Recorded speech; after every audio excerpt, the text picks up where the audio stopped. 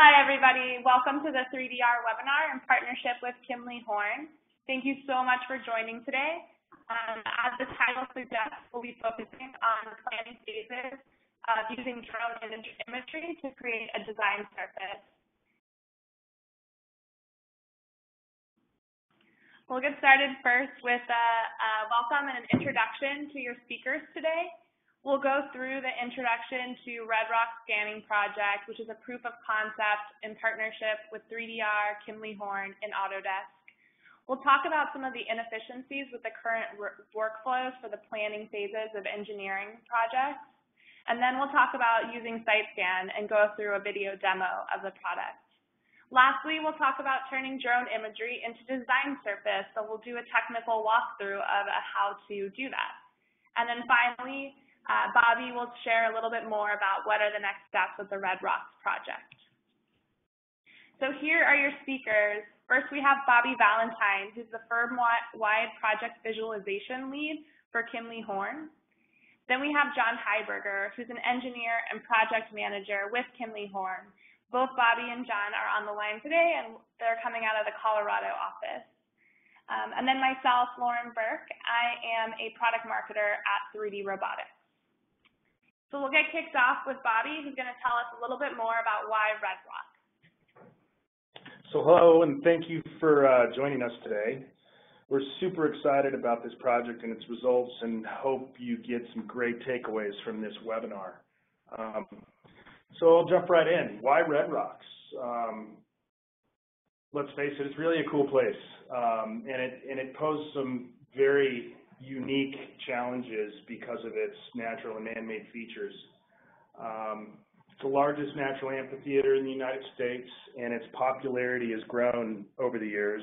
And I'm assuming most of you are familiar with the site, but if you're not, I'm going to give you a little short background of the park and the amphitheater and how we got engaged in the use of UAV technology at the park.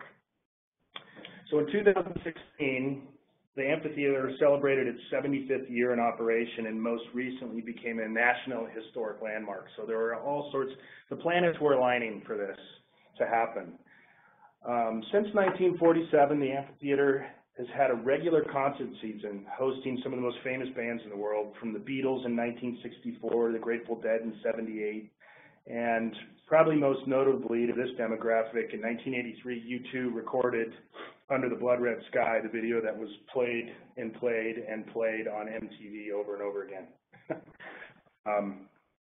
In 2013, we were asked to perform a photo recon mission in and around the rock formations in the vicinity of the amphitheater to do two things. One, to capture and replicate photography taken about 80 years ago for the Department of the Interior for historical archiving. And two, to perform visual assessments of inaccessible areas, rock formations, caves, to specifically look for vandalism, graffiti, trail erosion from some of the recent storms.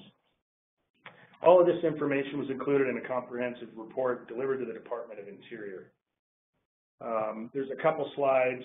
This is a picture of some of the photo recon that we did on the Severed Ladders formation, and you can kind of see underneath in some of the shadows where some of the graffiti was occurring. And then in the next slide, we show some of the land-based LiDAR stuff we did in conjunction with Autodesk. But that pertains to when we revisited the site in 2013 and 2015 using a combination of UAV technology and land-based LiDAR to experiment with different techniques to combine the two different sources. We spent about 3 days scanning 150 acres with the UAVs and several months post-processing the data with no real workflow to go by. So in 2016, I met with Dan McKinnon of 3DR at the REAL conference in San Francisco, where I brought up what we were doing at Red Rocks with Autodesk. And soon thereafter, Dan came out to Denver to discuss the latest that they had to offer in the UAV marketplace with the application of their solo drone and the new SiteScan software.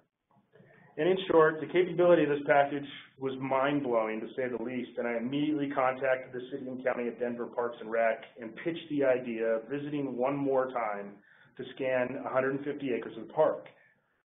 And they graciously accepted, and we began our flight planning the following week only this time we had the capability of doing it in one day, which they were really happy about because this was right in the middle of their concert season, and to be in and out of there in one day was very important to them.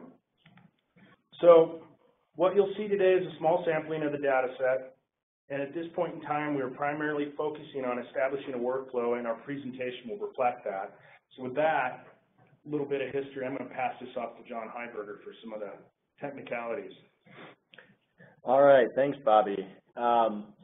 So as Bobby kind of alluded to in his introduction, we are very excited about this project.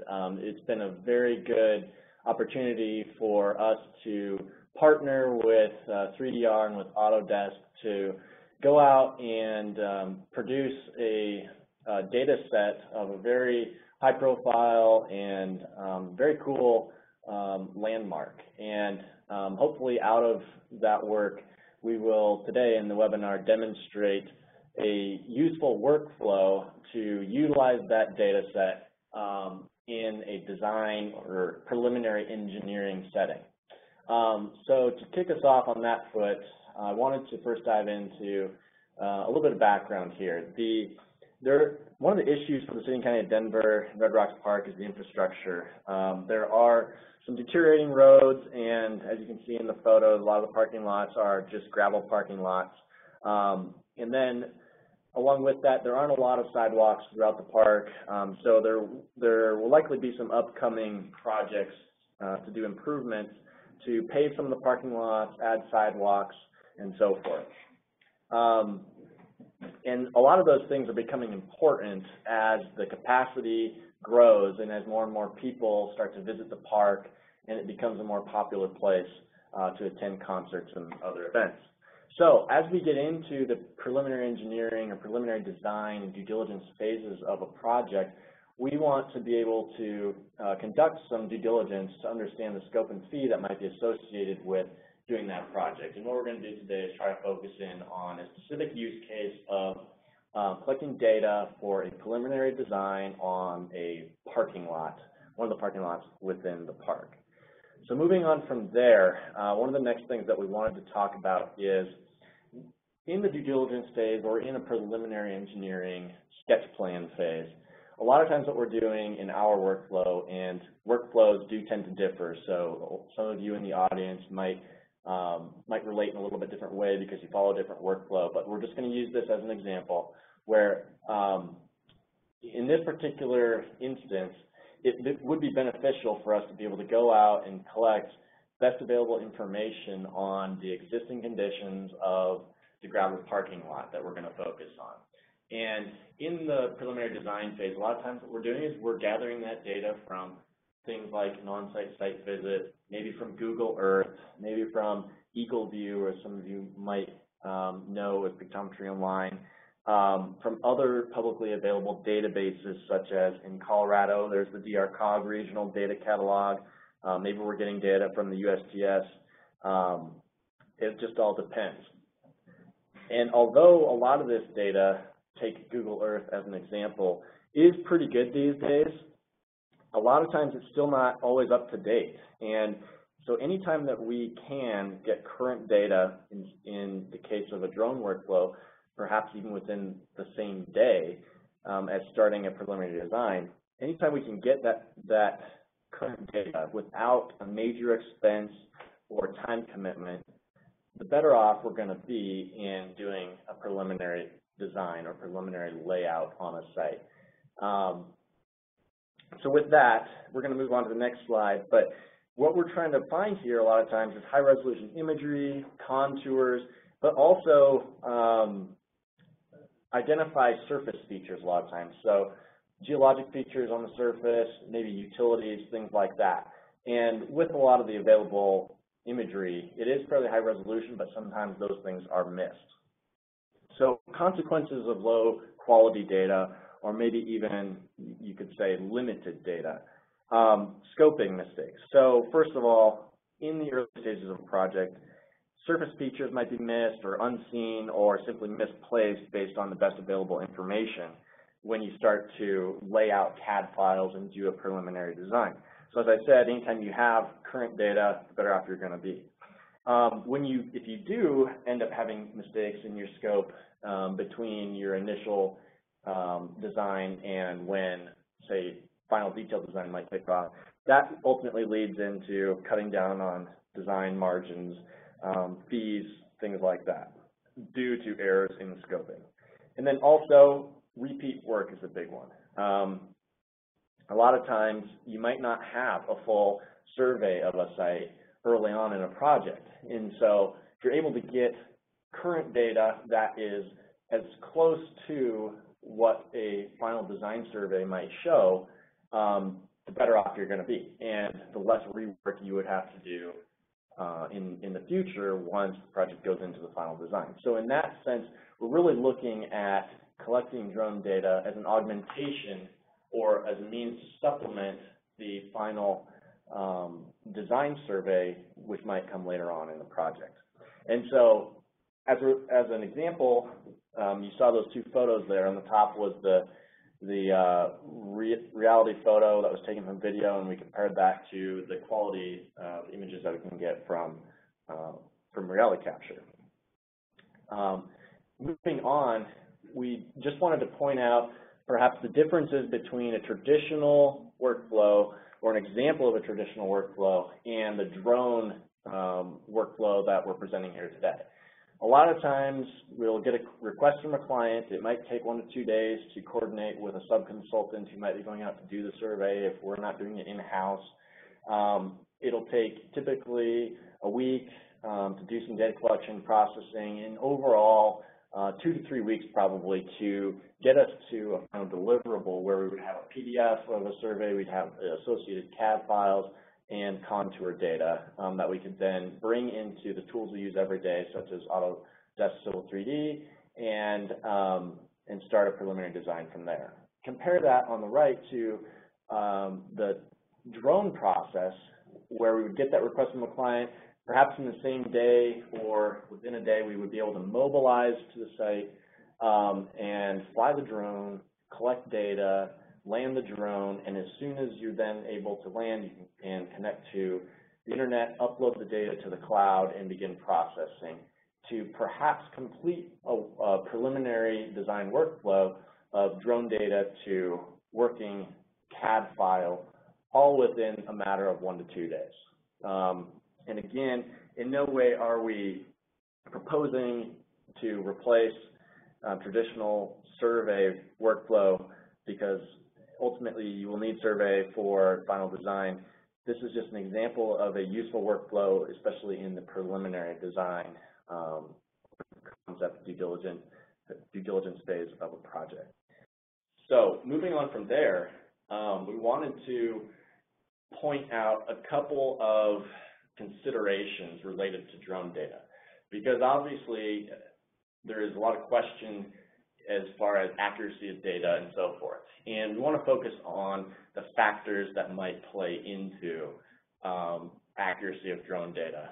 One of those, obviously, is ground sampling distance. And it's interesting because when you start talking about ground sampling distance, on the 3DR Solo that we have been using, for example, there are 2 different lens options, a 20mm lens and a 16mm lens. Typically, with a 20mm lens, we're seeing a ground sampling distance of 0.8 centimeters per pixel at 100 feet, 1.6 centimeters per pixel at 200 feet. So the ground sampling distance has improved substantially, even just in the last couple of years, to a point where the technology has really advanced. Obviously, camera sensor also plays into it. The flight distance to the object plays into accuracy. And then you can do things like include ground control points to improve the accuracy.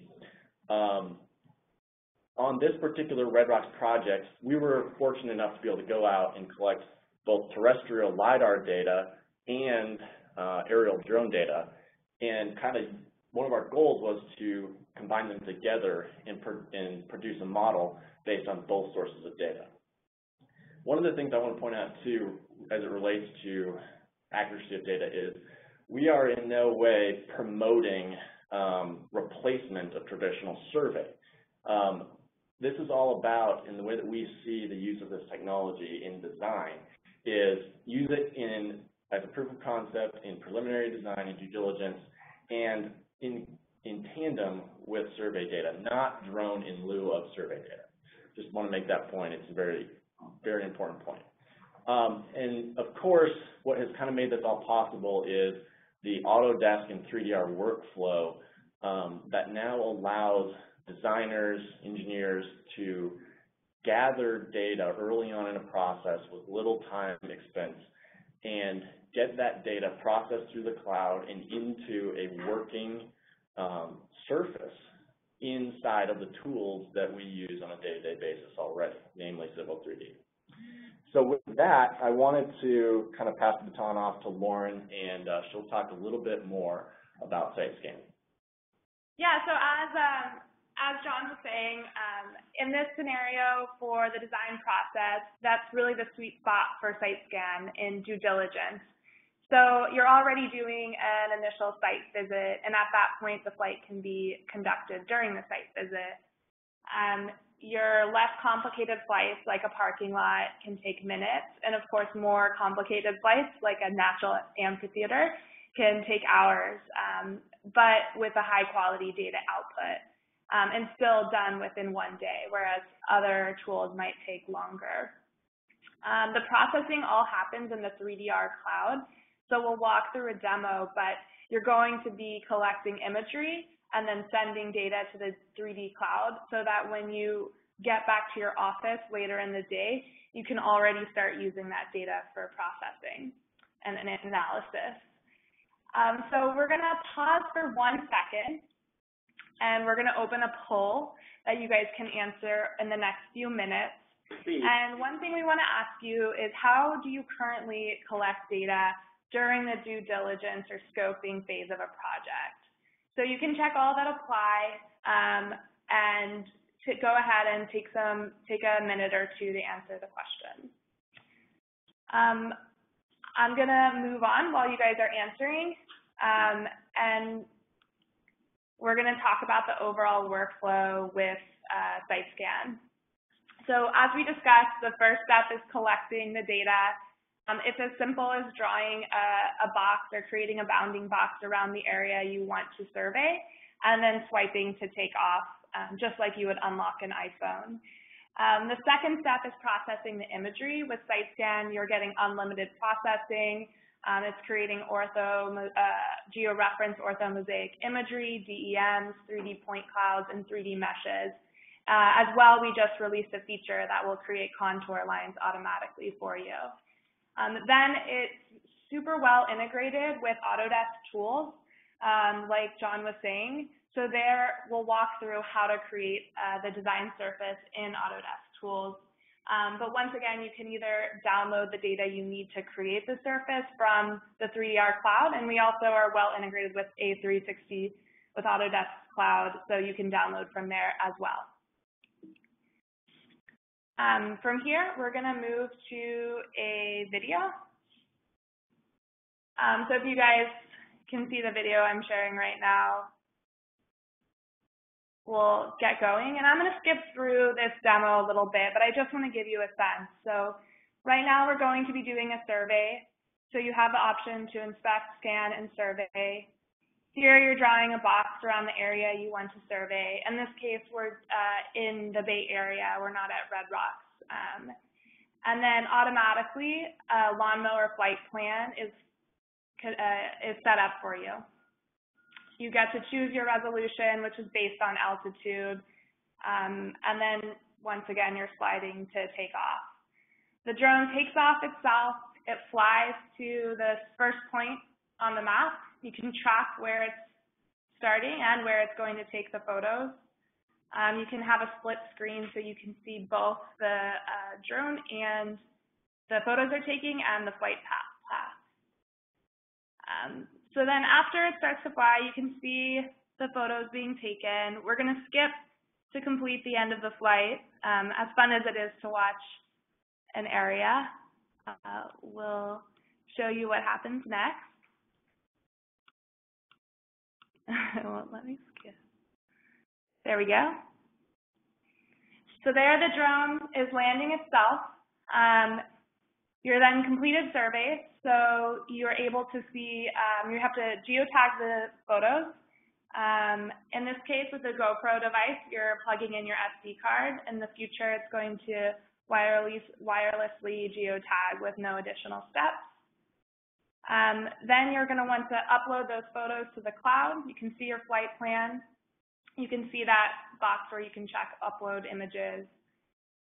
Your images are uploaded to the 3DR cloud where it's processed, and the data is turned into the imagery that you expect to see.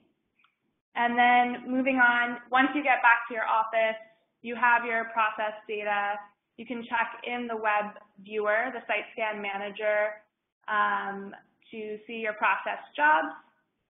And then from there, you can see those download options in the bottom right-hand corner. Those are the types of formats you have that are auto-created for you. This is also, even though we showed a survey, this is a scan, so it's a 3D model of one given object at a site, which is another option. Since we're talking about design surfaces, today we'll focus on the surveys. So I am going to flip back to our slideshow.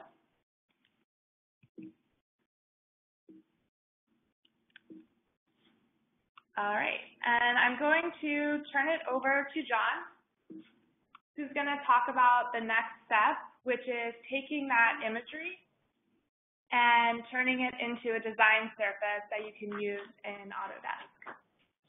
Thank you, Lauren. That was an awesome demo. And I think the important point to point out here is that this Red Rocks project was a real live demonstration of that process that Lauren just walked through. We used that exact workflow to scan the nearly 150 acres of Red Rocks Park and collect a bunch of different scans and combine that with our terrestrial LiDAR to produce an overall model. So to get that data from the cloud into a working surface, the first step, I'm going to walk through a little bit of a technical process here, so just bear with me. I think it will be useful for the engineers and designers in the audience. But the first step to actually be able to use that data is download the .rcs file, which is the Autodesk recap scan file from Site Scan Manager. So moving on from there, once you have the .rcs file, and the .rcp file, which is the Autodesk Recap project file, which encapsulates all the scans. Once you have those two files, you basically have a couple of options. Optionally, you can preview and edit the RCP file in Recap if you desire. So that's just simply a matter of opening up Recap, open up the .rcp file that you have stored locally on your computer, and you are able to view and edit that in Recap, as you see the screenshot here of our point cloud for Red Rocks Park. That's particularly the amphitheater and surrounding rocks. So within Recap, you can make any edits, you can preview, kind of fly around the model, and get a feel for any area that you might want to focus on for preliminary design. Moving on from there, just want to point out on the right-hand side of the Recap screen, there's a layer viewer that shows us all of the scans that were included in this large model of the park. And we're really just going to focus in on the use case of how do we take this data for just the parking lot and get it into a working surface. So I just want to point out, overall, the model that's seen in these images does contain the terrestrial LiDAR and data from photogrammetry. As we move into just the parking lot, we're just going to be utilizing photogrammetry data. So moving on from there, we're going to basically identify an area of the model that we want to focus on. In this case, it's the gravel parking lot, which is in the upper right-hand corner of the image that you see there. We're going to, in Recap, just identify the specific scan, the .rcs file associated with just that area, and that's the RCS file that we're going to use in Civil 3D. So moving on from there, the next step is how do we get that RCS file into Civil 3D? In Civil 3D, we're going to open up a new drawing file, .dwg, we're going to basically navigate to the insert ribbon and find the tools, the Autodesk tools that are already built in for processing point clouds. So you'll find the point cloud tab, and we're going to find the attach button. And I just want to point out here, there's also an Autodesk recap button there. And just as an FYI, that button effectively does the same thing as we just did manually, opens up the point cloud within recap and allows you to edit and kind of navigate through it. But for now, we're just going to click on the attach button, and we're going to drop down to find the .rcs file that's stored locally on our computer, and we're going to, then if you hit OK on that screen, it'll bring up the attach point cloud dialog box, which allows you to set some settings. One of them would be geolocation settings for the point cloud. And then at this point, you're just going to hit OK and move on to the next screen, which shows the point cloud inserted into our Civil 3D drawing file. The blue box that you see surrounding it is just a bounding box for our point cloud. The next thing I want to talk about as we move on is to how do we kind of make this large data set, this point cloud, more usable. We really just want to focus in on the parking lot. So what we're going to do, and there's a couple different ways to manage this kind of data. I'm just going to illustrate one of those ways. What we're going to do is we're going to go up and use the cropping features to essentially select, either using a bounding box or just by freehand, the area of the model, so just the parking lot that we want to focus on. And that's what you see in that image there with the white lines surrounding the gravel parking lot. Once you've selected that, you'll just hit OK. And moving on to the next slide there, we show an image of what that particular parking lot model looks like after the rest of the larger point cloud model has been hidden. This just makes it, again, a little bit more user-friendly as we try to focus in on this parking lot. So then we really get to the meat of this tutorial, and that is how do we create a tin surface from the parking lot point cloud. Really, there are some good tools built in, and I'm just going to highlight one way to do this. If you navigate to the Toolbox tab within your tool space in Civil 3D, there is a subscription extension manager that you can find, and you can hit the Autodesk Point Cloud Surface Extraction tool. I've highlighted those there in yellow on the left-hand side. Again, this is in the Settings tab within Tool Space. Once you double-click on that, it brings up a couple of dialog boxes that allow you to step through the settings for creating a tin surface from the point cloud. You'll just select the point cloud. You'll enter in a name, a style, any kind of other render material settings that you want, and then you'll hit Next. The next step is to select the filter method that you want, and for the purposes of this example, we're just going to select the basic planar average filter just for demonstration purposes. There are some more complicated options that you can choose that make the surface a little bit more difficult to work with. So we're just going to hit planar average, and then we're going to hit the Create Surface button. The next slide shows what the result is, and that result is a tin surface of just the area of the model that we want to focus on. That's shown in the upper left-hand corner there. The green that you see is the tin surface itself, and that's, again, kind of shown from a different angle in the bottom image there. And then in the upper right-hand corner, that's just an image showing the overall 3D point cloud model that we do have, and just the portion of it, the parking lot with the surface shown. That's the area that we want to focus on. So, again, this is the most basic elementary walkthrough of how you take drone data that you may have collected in the same day, perhaps, and get that to a starting point for analyzing things within Civil 3D. So it's a very technical, but I hope practical walkthrough of the process to create a working surface in Civil 3D from drone images. This particular demonstration, where we focus on just that parking lot, was produced only from photogrammetry. We did not use terrestrial LiDAR in that particular example. And so I hope that was a useful walkthrough for those of you who are just becoming familiar with this and trying to understand how you actually utilize drone data. So now I'm going to kind of turn to a summary that I hope will pull together the big picture of the benefits of this workflow that we've presented today, and then hopefully round out our presentation. So with that, I'm going to turn it over to Bobby. Thanks, John. So where do we go from here? As you've seen, by using this technology, specifically 3DR in conjunction with Autodesk, we get a much better due diligence, faster flights, and at a lower cost as a result. But some of the things that we're looking into now beyond this are 3D printing straight out of Remake, Autodesk's Remake product. We're also exploring using the data to create a fully interactive experience that will allow visitors to see some of the hidden gems. And stay tuned, because there's much more below this surface that's pretty exciting.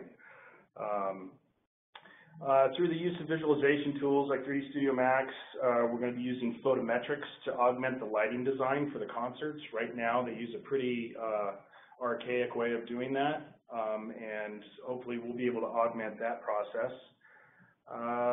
Creating drop analytics for water runoff analysis. And the current model has provided a really good baseline for all future flights that we plan on doing to ascertain storm runoff, erosion on the trail system and the parking lots. So we'll be able to go out after a storm, recollect data, and compare the two to see what kind of damage has been done.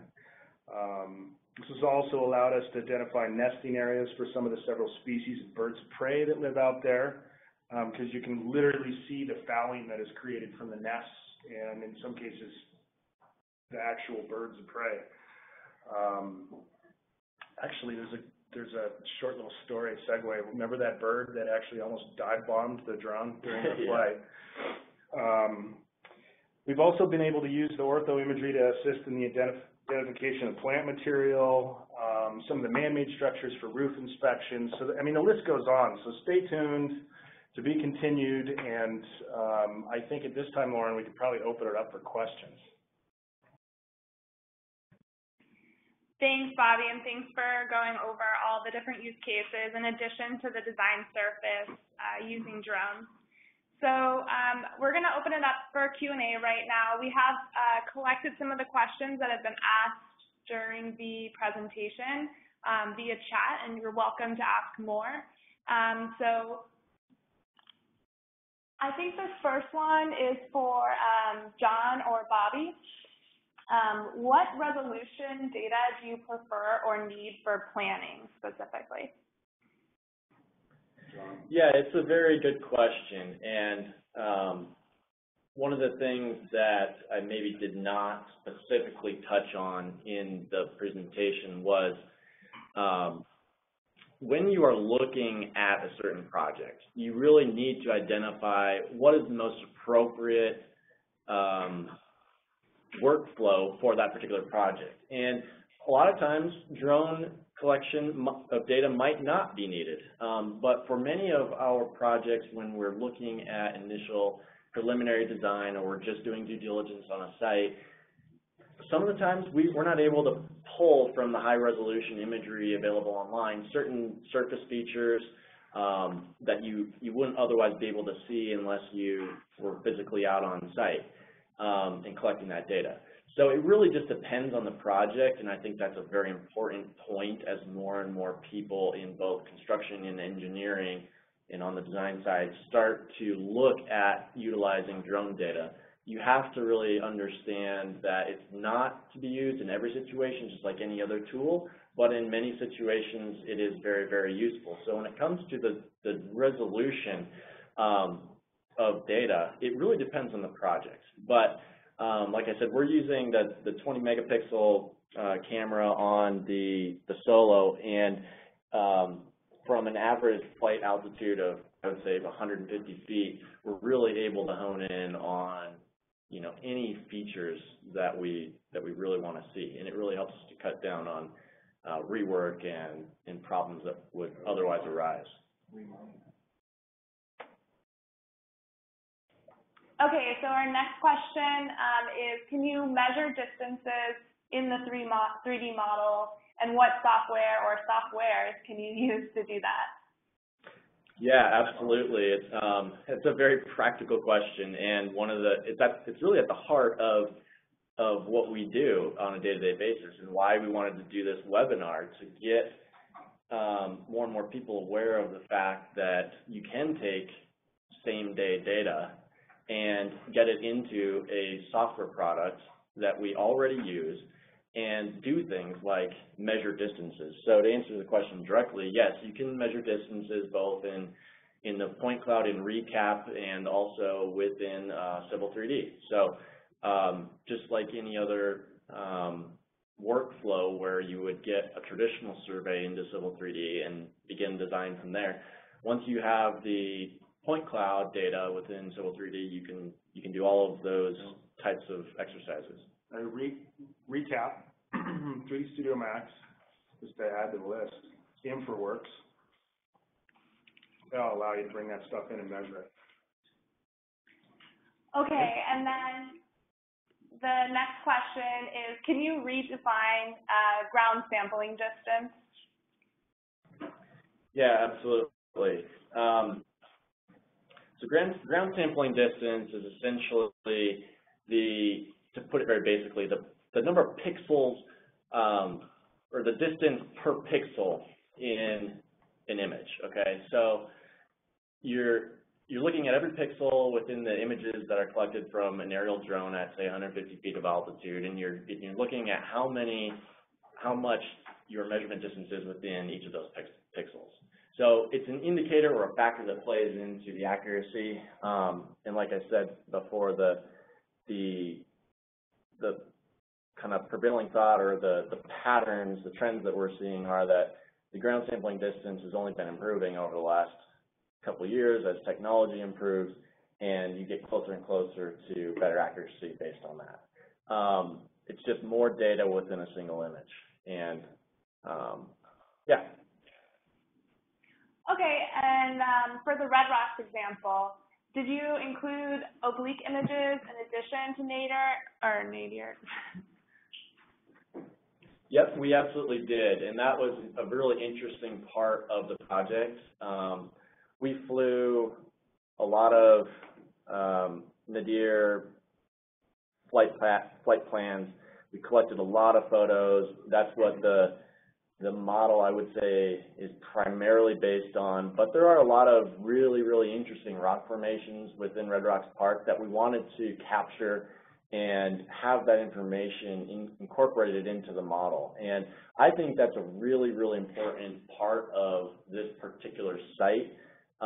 When you talk about the proof of concept and so forth, we've been able to get into and explore some of those areas that might be undersides of rocks, they might be caves, they might be just certain geologic features, or even just certain features within the amphitheater itself, such as the underside of the stage canopy, where we've been able to gather oblique images and include or incorporate those into the model to really produce a complete model. Yeah, that was one of the features we didn't talk about. Okay, and we're only going to have time to get to about 2 more questions. One really good question that I think I can answer here is, what do you get with SiteScan? Because we talked about using a few different pieces of software. So with SiteScan, you're getting unlimited processing. So you don't need any credits. You can process as many images as you want and create as many data products as you want while you're using SiteScan. You're also getting unlimited storage. You're getting data management via the SiteScan Manager, that web application we showed you. You're getting success services, which includes engineering support.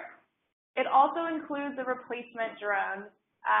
So if you're getting solo, when you're getting solo through SiteScan, we will replace one drone, and On September 1st, the drone will include the Sony R10C, which is the lens and the camera we used for the Red Rocks project. And then there was, I'm being reminded that we also used the GoPro for the Red Rocks example as well. And that's another option that you can get with Solo.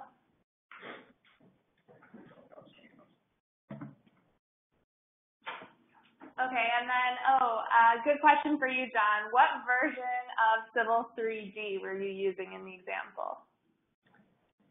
In this particular example, we were using 2013, I believe. Yeah.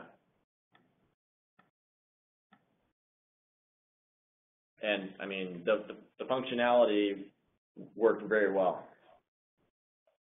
Okay, so I think that's all we have time for. Go ahead and leave some more questions. We'll see if we missed anything big that we can get to via our follow-up email. We've recorded part of this webinar, at least the questions in the end part, so we'll send that out to everyone as well. And then we also wanted to announce that we know Monday, August 29th is a big date in the drone world because the Part 107 rule will go into effect. So that's the FAA rule saying that you no longer need to be a professional pilot in order to fly a drone legally. Now you simply have to take a exam at an FAA test center to be able to fly a drone legally. So it's a pretty exciting time for us over here at 3DR. We're all preparing ourselves for the exam. We've put some study content, some practice exams, and a locator for drone test centers at 3dr.com/FAA. And next week at our webinar, we will have some special guests, including a pilot instructor who's taught many students for pilot exams, FAA exams in the past, helping us prepare for Part 107, and then also some stories from people who have actually taken Part 107, or who will have taken Part 107 by August 29th. So look out for the invitations for that, and let us know if you have any questions via the Q&A panel. Thank you guys so much for joining. Thank you all. And thank you so much to Bobby and John. It was awesome content. Yes, thank you very much, Lauren, and 3DR, and Autodesk as well. It's been a great project, and we look forward to talking more about it as we develop more of the work products. All right. Have a great day, everybody.